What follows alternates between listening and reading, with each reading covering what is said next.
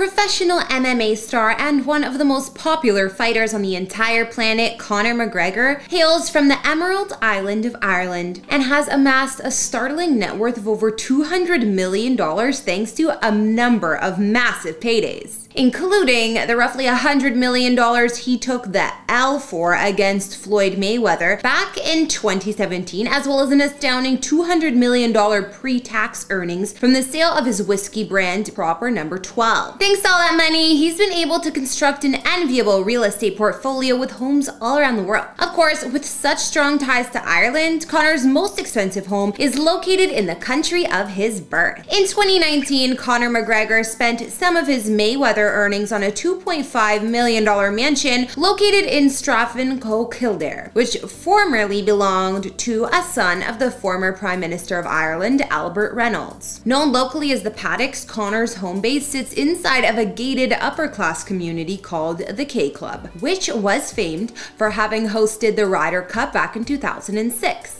A short drive from the club's main building, you'll stumble upon Conor's home, sitting on gorgeously landscaped gardens with extensive frontage bordering on the river Liffey. From the very first moment you step foot inside the premises, you'll be greeted with luxury, including a spiral staircase in the front foyer along with tiled floors and a crystal chandelier. Elsewhere inside, you'll discover 5 bedrooms, 6 bathrooms, and fully realized living spaces like the living room and kitchen, which have been blended together into one vast open concept. If you're looking to set a mood with a little more intimacy, you could always move mealtime to the stunning dining room. Sure, it might be big too, but at least it strikes the right tone. And when Conor's done filling his guests' gas tanks with some 5-star meals, he can show them to the games room, where they'll spend the rest of the night drinking and playing pool. More likely than not, however, your best bet at locating Conor at home is inside of his own personal gym, where he never has to miss a training session thanks to his array of state-of-the-art equipment, including a treadmill, cable machine, squat rack, bench press, and more weights than anyone can count. Local reports also suggest that Conor is looking into extending the size of his home and has submitted a plan to the Kildare County Council to make significant additions to the home's current layout. Part of the proposed work includes the demolition of Conor's current garage and the construction of a part single, part 1.5-story extension to the front, side, and rear of the property. According to the filed paperwork, Conor also plans on relocating the home's tennis court while building a partially sunken basement underneath to contain a car park and a new gym. Initially, this plan was rejected, with the board telling Conor that the scope of the project was too large. But after a comprehensive resubmission was made, the council granted McGregor the necessary permissions, so my best guess is that Conor will be looking to stay somewhere else in the near future while his Irish home gets a bit of a facelift. Thankfully for Conor, he's got choices when it comes to where to head next. As beautiful as Ireland is, it doesn't exactly boast excellent weather all year long, so there probably is something to do with why Conor decided to spend $1.6 million on a holiday home in Marbella, Spain back in 2018. Situated in an area of the sun-soaked city known as the Heights, a luxury development that boasts wonderful views of the Mediterranean and located right on the doorstep of La Resina Golf Club, Conor and his family's new home is the perfect spot to relax and chill out. Of course, when a neighborhood is this nice, good luck keeping it a secret. Conor might be relatively new to this area, but celebrities could be spotted all over, including European football stars like Harry Winks and Thomas Sorensen, as well as US Open golf champ Michael Campbell. As nice as their homes no doubt are, it's Conor who might own the prettiest of the bunch. His home boasts some modern touches that keep it looking spectacular. In particular, an awesome LED lit driveway that also boasts a stunning water feature as well. Inside, you'll find a fully stocked kitchen with built-in appliances that sits directly next to a living and dining room combination, surrounded on 3 sides by gorgeous floor-to-ceiling windows that show off the home's incredible views. Elsewhere, the residence boasts a primary suite with a sitting area and direct access to the outdoor pool, as well as a home spa. Better yet, the home also features a dining area that overlooks the Atlantic Ocean, where Conor can stargaze to his heart's content, or at least until he's had so much whiskey to drink he can't keep them straight anymore. You know, whichever comes first. Then again, if for whatever reason Conor isn't feeling up to traveling in Europe,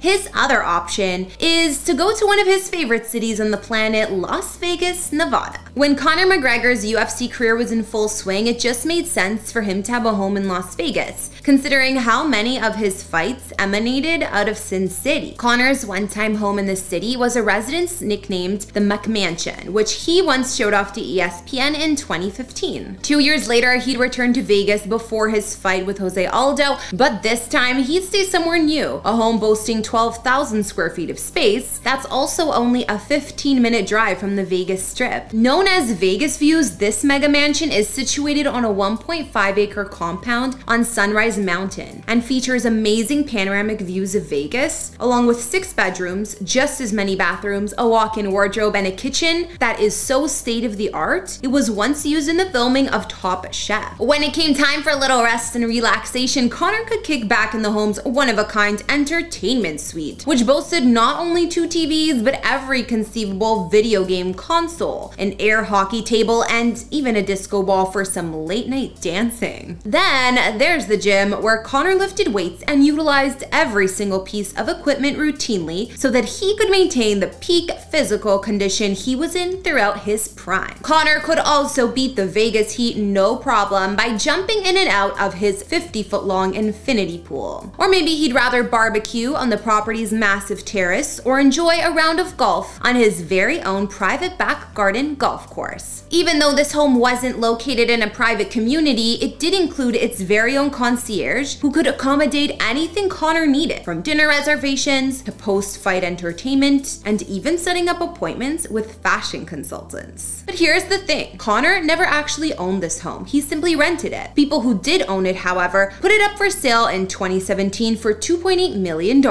According to reports, whenever Conor is back visiting Vegas these days, he tends to rent out a penthouse suite at one of the city's many famous hotels. There have also been whispers that he's training out of a Vegas compound for his return to UFC in the near future. But first, he's gonna become a crossover star with his first starring role in a remake of the 80s hit Roadhouse. He's also helping train new fighters as part of UFC's The Ultimate Fighter reality series, where he's working as a coach against a team of up-and-comers, being taught by his next opponent, Michael Chandler. But no matter what corner of the world he's in at any given moment, one thing's for sure, Conor McGregor knows how to kick up his feet and relax in a lap of luxury, as his real estate portfolio so clearly reflect. Alright everyone, that's gonna bring this latest house tour to a close. Thanks so much for watching, and before you head out, consider answering the following question. If you were a professional fighter, which room in your home would be the one you spent the most amount of time in? I mean, logic says it's the gym, but I'd be interested to hear if you can come up with other ideas. Otherwise, like, subscribe, and turn on those notifications to make sure you never miss a video. My name is Kara. If you would like to check out more celebrity homes, then stay tuned, because coming up, I'll take you inside the properties of Rihanna. I'll see you all next time. Bye. After working her butt off to secure a wildly high net worth, estimated at $1.4 billion, superstar Rihanna is said to have quite a stacked real estate portfolio. While she owns multiple properties in Los Angeles and even a spa in her native Barbados, it seems most recently, Riri has splurged on a glamorous $21 million condo. While she already has called the luxury building the Century in Los Angeles home since 2014, with her second baby on the way, it was time to upgrade to a bigger, better residence in the same structure. This time a penthouse covering the entire 40th floor. Rihanna and her family's new spread offers over 9,000 square feet of space, jaw-dropping views, and features like floor-to-ceiling walls of glass and a personal movie theater. Back in 2014, Rihanna moved on into her stunning condo located in the Century building, a 42-story condominium skyscraper in Century City, Los Angeles, about 10 miles from downtown. Other residents who live in the stylish Robert A.M. Stern design tower have often spotted the high-profile singer coming and going from the building. And according to several sources, Rihanna has long been using this condo as her primary residence. She sought her first condo here for safety purposes after an intense break-in incident occurred at one of her former homes. At the Century, there are private elevators and what's described as 3 layers of anti-paparazzi security. Not to mention, the building is also famed for its 24-hour valet and 75-foot luxury pool with private cabanas. Riri's first unit was said to boast 3 beds and 4 baths and cost her $5.45 million. So comparing to the price tag of her latest purchase here, this condo was definitely much smaller. According to reports, it spanned a total of 3,500 square feet. The Century boasts 140 units, and other reasons for a high price tag to live here include amenities like a movie theater, spa, wine storage, fitness center, 4 acres of landscape gardens, and more. Most recently, in April 2023, it was reported that Riri had added onto her already large property portfolio with the purchase of a sprawling penthouse in the exact same building. Only this time, it cost the billionaire a whopping $21 million. The Century might be one of the most prestigious and pricey residential buildings in all of LA, but we know Rihanna can afford it. Considering she not only has a new baby, but also another on the way, it would seem that she and her partner A$AP Rocky needed a larger space for the growing brood. Riri's new condo is one of the largest in all of the building. It's a massive penthouse covering the full 40th floor and boasting 9,920 square feet of space throughout. Aside from all of the designer details and amazing views of the city lights below, her new crib comes with 4 bedrooms and 6.5 bathrooms throughout. Plenty of room for the soon-to-be family of 4. Another billionaire, Nick Molnar, co-founder of Afterpay, sold the residence to Rihanna, and while he wanted $28 million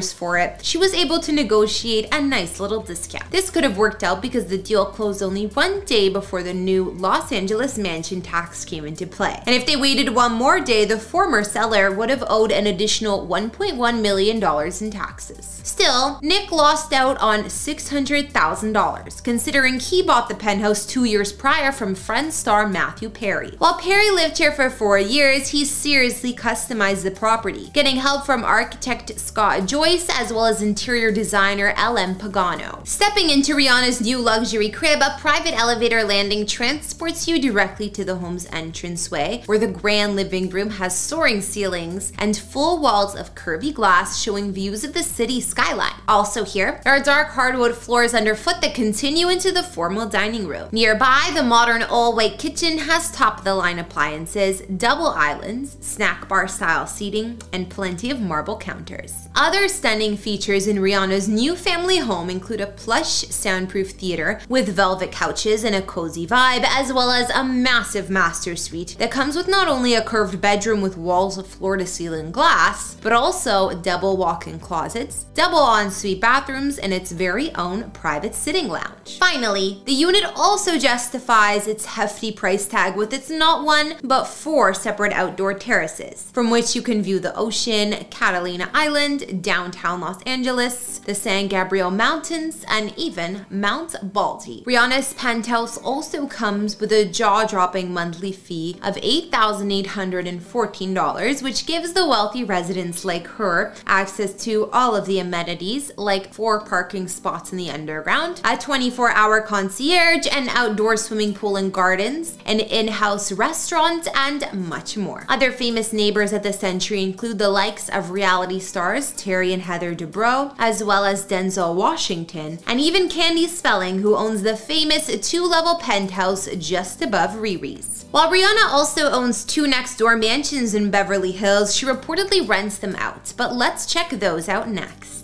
In December 2020, Rihanna purchased a home in Beverly Hills, more specifically in the Beverly Hills post office area, on the same star-studded and posh street as legends like Paul McCartney own properties. Her contemporary crib is nearly invisible from the street due to imposing privacy gates and hedges, and it has undergone massive renovations to blend both traditional and modern design elements. Meanwhile, inside the home features 7,628 square feet of space with 5 beds, beds and 7 baths throughout. The home was built in the 1930s, but it had been completely torn down and rebuilt in recent years, making the new style very modern. Curved stairs out front lead you to the house's exterior, which these days features white paint with a black metal roof and trim. Interiors resemble a modern farmhouse design with French white oak hardwood floors and an open plan layout. There's a glass front door which opens to the entryway where there's a giant black bull sculpture, and this area overlooks the center of the home. An open air courtyard with terrace, swimming pool, spa, and fire pit. Most of the lower level in this home surrounds the courtyard, which is accessible through walls of glass sliders. One of the living areas has white walls and a floor-to-ceiling black marble fireplace. Another, also with fireplace, is fitted with shades of gray from the walls to the bookcases and even the wet bar. Rihanna's kitchen in this residence has plenty of space to cook up a meal or entertain since it's bright and airy, and features gold hardware, 2 white marble islands, and access to another slim terrace. Not to mention a cozy breakfast nook here was made glamorous with black leather seats. The master suite has tropical vacation vibes and looks like it's straight out of a resort. Also including a custom closet with black cabinets, while the ensuite bath opens up to an outdoor lounge area too. Also on the upper level of the home, you'll find a home gym with full wall of windows overlooking the central courtyard, as well as the guest and family bedrooms. Throughout the home, there are plenty of open spaces to socialize, such as an intimate lounge area, a luxury wet bar, and the alfresco courtyard. The half-acre property is on a slope overlooking the canyon, but the courtyard was a creative way to get the most out of this space. And because of its position on the hill, the entire property is surrounded by tall walls for extra security. Then, in April 2021, it was reported that Rihanna added on to that property and bought the house next door for $10 million.